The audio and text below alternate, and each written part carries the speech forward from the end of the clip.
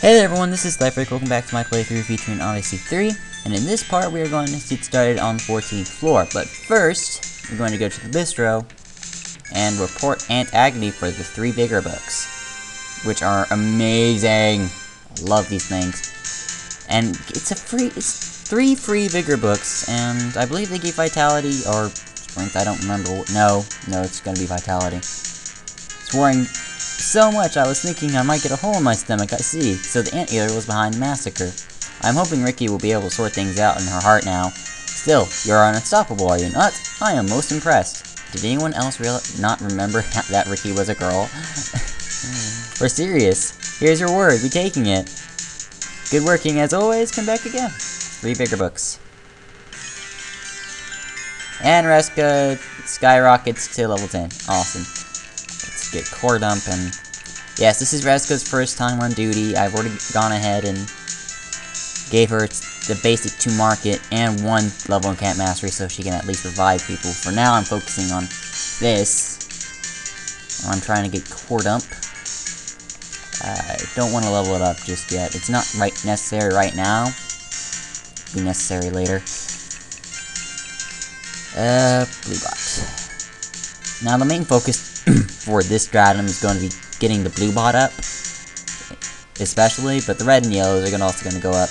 I'm also going to make sure to get more into sleep mode and core dump as we go along, because that's going to be it's an easy way for her to regain TP, and I want her to be able to use her chasers almost every match. It's another thing, yeah. There's a little thing about Yggdroids is that they're really hard to build. Especially because there are so many different thoughts that go into a Yggdroid when you're making one, and I guess I'll discuss this as I head towards the target floor today. I'm gonna go ahead and save the game. And it's that the Yggdroid is extremely hard to build without frustrating yourself, or without building another team just to base around it itself. And some people have the same problem with Shogun. Usually the Shogun's easier to convert into a team, but the Yggdroid seems to give people trouble. And that's because the Yggdroid does 2 things. It either has, you can use the bots for chasing, just because of the 6th slot take.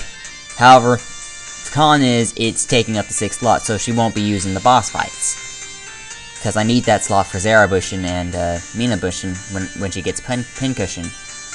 Or if I decide to give her Pincushion. I'm still getting Mina Bushin, and I should be paying attention because I haven't actually given her that point yet. Okay, Bushin, Kaguru at 3. Awesome. Also, I will be getting a Tori later. The primary thing that's going to go on is that I'm going to be bodyguarding Reska almost every turn because she is so weak. She is extremely weak right now. I'm going to get a red bot out there, and we are going to get an epic charge out. And it's important that, of course, Reska does not die. Reska dies, well, I'm doing it wrong. Okay, summon a red bot. As planned, just keep bodyguarding her, because these monsters will have no problem taking out Reska. You attempt to headbind that. I forced her guitar with 2 headbinds to help her be a bit more efficient, since she isn't quite high enough level to be doing the same damage as everyone else. Otherwise, she'd be doing really decent damage, because they do have a lot of strength, regardless of their sad choice of different weapons. Okay, that's gone. Bodyguard's up. Binary fire. Kill. Red bot chases. Does 6 damage. It sucks. I know. So pitiful right now. There's not much I can do for Zara right now. That's a lot of items. She doesn't even have waste on her. I'm getting a lot of items. Like, that's a lot of items. I think I got, like, every single possible item I could have gotten. Oh boy. Alright. Now, on the 14th stratum, we'll start you up here, and it's going to be a big gate circle. Basically, you have to go in a complete and total circle to get back where you started, and you have to go every which way in order to get other places. And of all the floors in the entire game, this is the one I almost always forget everything about. I remember 2 events, and how to avoid the F.O.Es, and I remember some of the quests for this floor, but besides that, mine is equal to blown. There's shortcuts in here, clearly, to get to the exit a lot easier. With a gate at the end and a switch on the right next to the gate, and the moment you open this gate, you're going to be forced to the southern side. So before we do that, let's check for shortcuts. Next, right across from the entrance, so you can go straight to the exit. Also, we can run into Silverbacks now. Amina's main job is just make sure Reska doesn't die. All Reska has to do is make sure she doesn't drop below 13 TP, which isn't going to be hard. You're going to get a core dump. I never did realize if the Silverback was weak to Volt or not, so we're going to check that too. Supposing it doesn't instantly die right now. No, it's neutral to all the elements and or has resistances. And now Reska is going to gain 15 TP every turn, so long as she lives. Not that hard. And we'll basically focus the attacks and fling some fire over the Deep Marine, cause just to mimic him being so bad at his job. And he's using Rush, and the thing is, the player has access to this skill, but when he uses Rush, he doesn't do anything, really. His Rush doesn't hit more than one person, so it's always been an interesting thing to see him use that attack. It's basically just a stronger bash attack or something like that. Also, this is going to do wonders for Reska's levels. She's going to start skyrocketing before she even starts leveling out with the same as these guys. Monarch March Max, thank goodness we finally got that down. Right now I'll just focus on leveling up the bots to make them stronger. And I'll worry about leveling up more into sleep mode and more into core dump to make it more cost effective.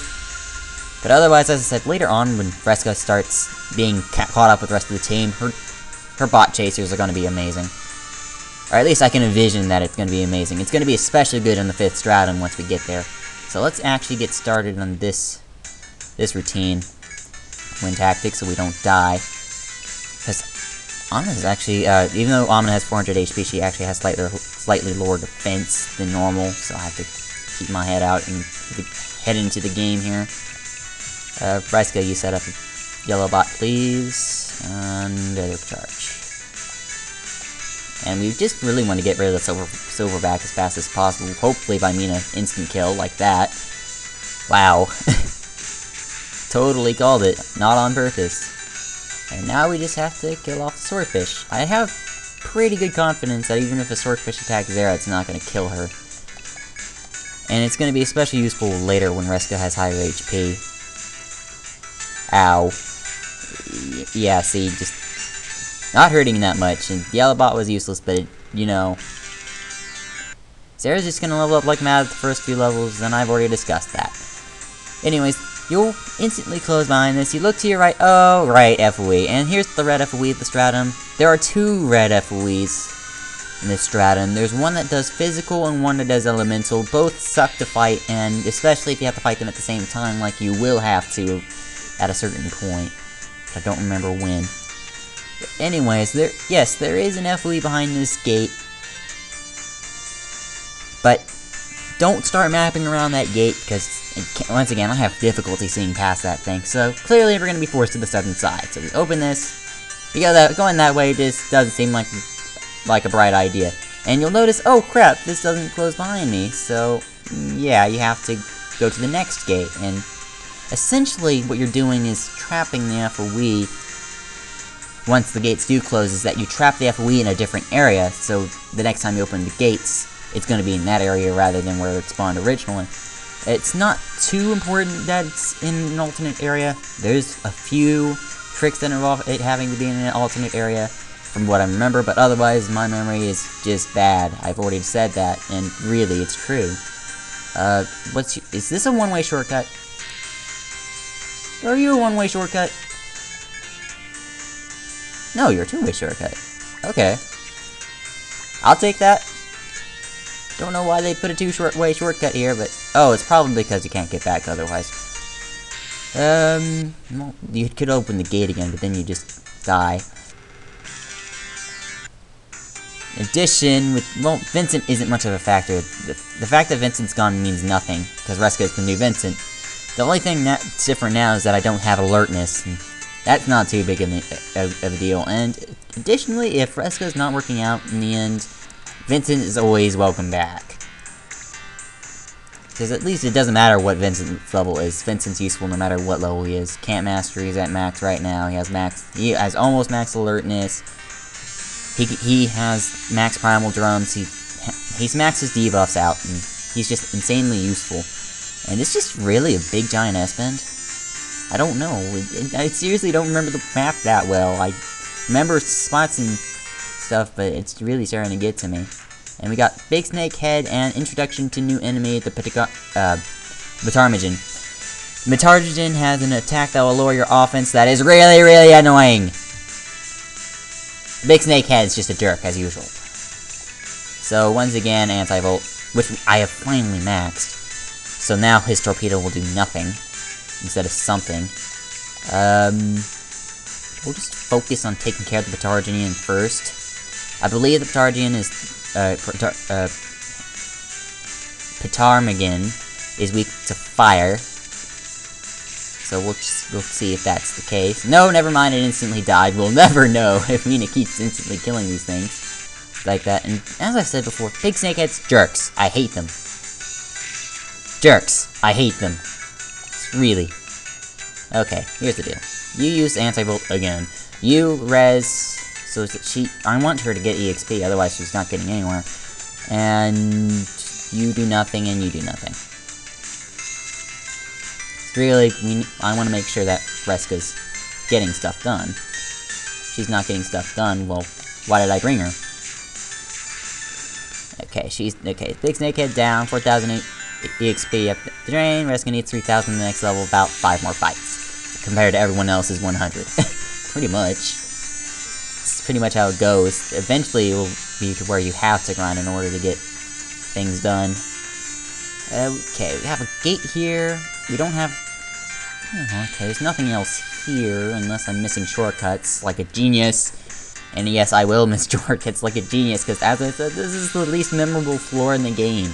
I memorized the hell out of the next 15th and 16th floors, because they involve pits. And the map's so memorable there. Here, I'm just gonna be wandering around, it's like, all I know is that there's a gate in the center and the beginning, and the rest of this is just like, And I'm sure you guys don't want to hear me about my incompetencies on this floor, but I have to mention... Oh! I just remembered this. This is actually really important, now that I memorized that. As you pass through the halls of the Dynasty Temple, you spy monsters up ahead and stop. Silently observing the beast, you notice a silvery object at their feet. You hesitate to enter a battle with them, but the object on the floor has piqued your curiosity. You need this object. You weigh the risk against the potential reward for making your decision. Sneak up and take it by force, leave it be. Let's sneak up and take it. I believe if we have a ninja, this will work. Upon your decision to sneak up on the object, Mina volunteers to apply ninja expertise to it. After confirming that none of the rest of the party objects, Mina suddenly disappears. Mina snatches up the string object and returns quick as lightning. It appears as a silver ring, and however it's too large for a ring yet too small for a bracelet. This item is important. If you have a ninja, it automatically guarantees it, otherwise it's actually a chance. Think the first floor platypus is kind of chance. Appears to the silver ring, however it's too large for a ring yet too small for a bracelet. Still unsure of what exactly it is, you tuck the silver ring away inside your pack. Silver ring's important.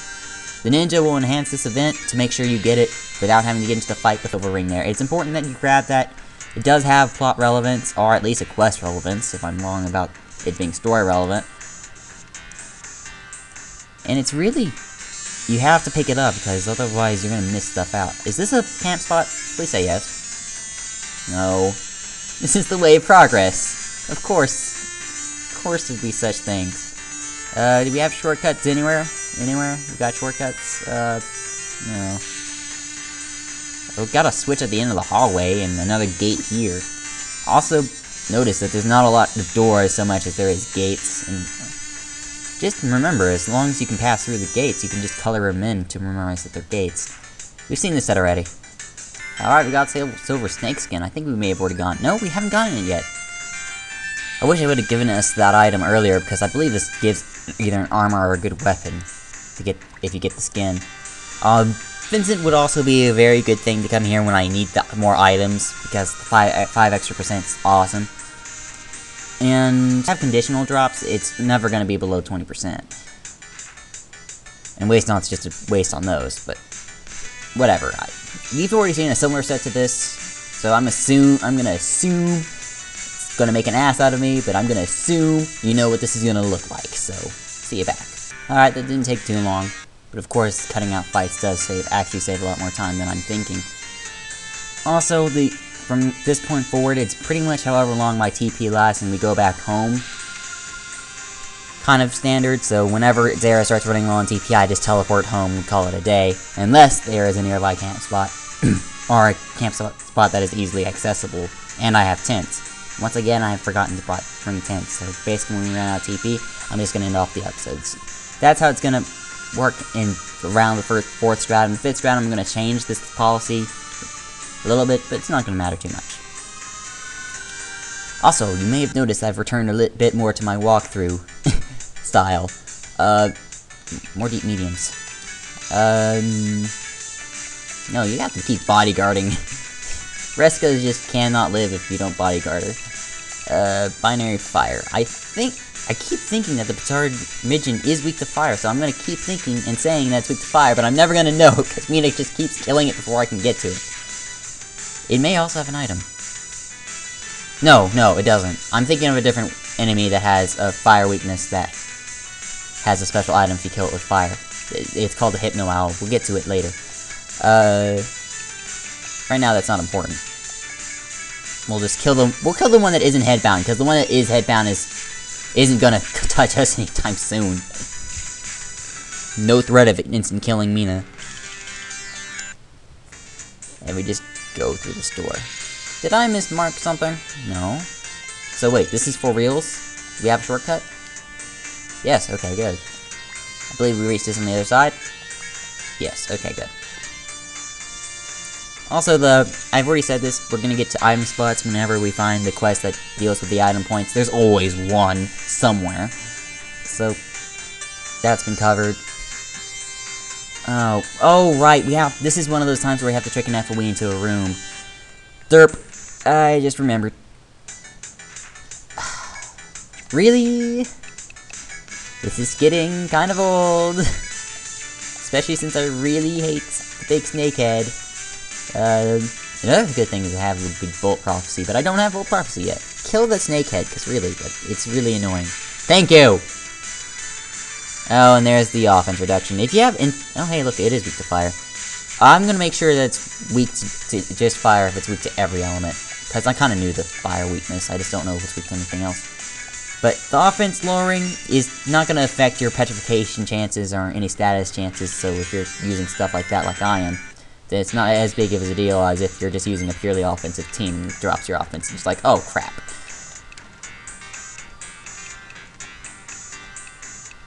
I think it's in our core dump level. Alright. Where was the switch? Oh, it's back here. Okay. So, open this up. And I believe this will lower this F.O.E. And like an idiot, I walked right into it. Oh. Okay, use Wind Tactic and try to run away. Using Wind Tactic will at least save her ass. And I didn't look at her name. Alright. I didn't look at her name, but yeah, you don't want to be fighting her right now. That's the magical variant of the red F.O.Es, in that she'll give you intelligence books to increase your tech and stuff like that, but not important. Okay. Which one of these closes behind me?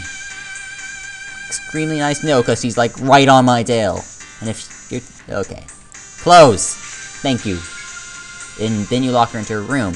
Then you go back to the switch, open it, and then you get to run backwards. So much fun. Because now she's after your ass again. And we go through here. Okay. Now that we've had some magic happen, pardon me. Excuse me. I had to sneeze, I'm sorry. But, and of course, if I make a loud sneeze, it's not going to sound pretty on video, so I decided to be friendly. I also do that when I make loud sniffle noises.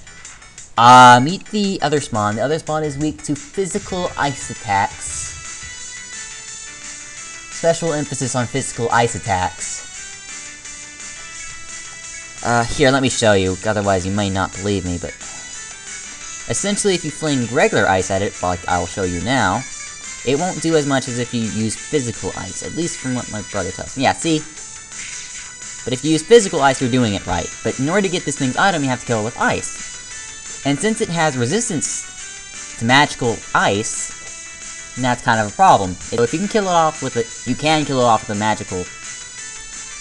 You can kill it off the magical ice attack and get its item, but it's preferred that you use a physical ice attack to get the item. So I'm just gonna start granting freeze to everyone, and testing for if it has any other weaknesses. Also, if I, for say, gave Mina ice, and she instant killed it, it would still count. Also, it lowered my ice resistance, that's great. Okay, so Sarah has it, Mina needs it. Attack, defend. And then we're gonna see where this gets us. That didn't look like it had the ice element attached to it. I thought I gave her ice arms. Oh, I just remembered. Oh, the freeze arms can wear off if it uses its ice resistance down attack. It's because the freeze arms gives you resistance to ice attacks. I completely forgot that. But that's okay, it's not too big of a setback, and we will get its item eventually. Dogs. Just dogs. Spoil my mood. But okay. We're not quite out of TP yet, so this is just gonna keep going. We're actually almost out. But as I said, I completely forgot that it, if it used its ice resistance down attack, it would remove any freeze arms that were on my teammates. And as I said before, physical ice attacks are your way. So I'm guessing I'm going to recommend Ice Barrage if you want to get its item, because Ice Barrage is a physical ice element from the Arbalist class, and most people would like using Arbalist. So if you have an Ice Barrage, that's what I recommend, because the Otherspawn can't get rid of it. It's going to cost you a measly ATP, or however much you invested in it. We'll just get this shortcut down. We have a gate opener back here. I'm guessing that's the open the middle gate we were at just earlier. It went... It's not too far off. So, what's this way? Is there treasure this way? Oh boy. Yes, thank you. I always like it when my ice resistance is decreased and I have to use my freeze arms twice just in order to apply it. Okay, just use thunder. Oh, that's all, yeah, right. The other spawns are weak to Volt, but you don't get their item unless you kill them with ice. And they will summon more themselves, but if you let 3 of them appear, they will merge together and catastrophe, and it's just, don't let it happen. So we're just gonna... I'm gonna do this. I'm gonna give it to... Oh boy. Okay, this is not gonna be good. So Amina, you hit that. You hit that. You hit this. You cast Volt on that. You finish that off. Awesome. So we got at least one special item. 56, 27. Does become an infinite spawn loop and she no longer has the element. No, I can apply it like almost immediately, so freeze, attack, Ice Star, attack. Okay, that's down. That's not down because it resists ice magic, and it's just, yes, all 3 of them became Dryad Statues, and that's their special item. Dryad Statues just sell from word. They're actually relatively easy to get if you have an Arbalist. So if you're in a crunch for money and you happen to be exploring the 4th stratum, it's a good way. It's just like using getting the red tails off of classrooms back in the 1st stratum. It's a good way of getting money after you get the items from it. Everything's already open. So, oh, that's right. That back there let the F.O.E back in and allowed me to continue, I guess. But I can't go back. Actually, you could sequence break through here if you can kill the F.O.E, but yeah, good luck with that. Even at my level, I don't think I'm quite capable of taking that out. At least not until I can beat the Freed Savages, which are the F.O.Es in the previous floor. And you know what? I think we've done enough. Today, I'm gonna get out of here. Hey there, everyone. As always, I think you... Oh, right! Awesome! I have a message for you from a certain someone. It's a little long, but please hear me out. Thank you. It's a heartwarming story of a brother and sister from long ago. Hey there, everyone. This has been Life Freak. As always, thank you for watching. I'm gonna say bye now. Bye.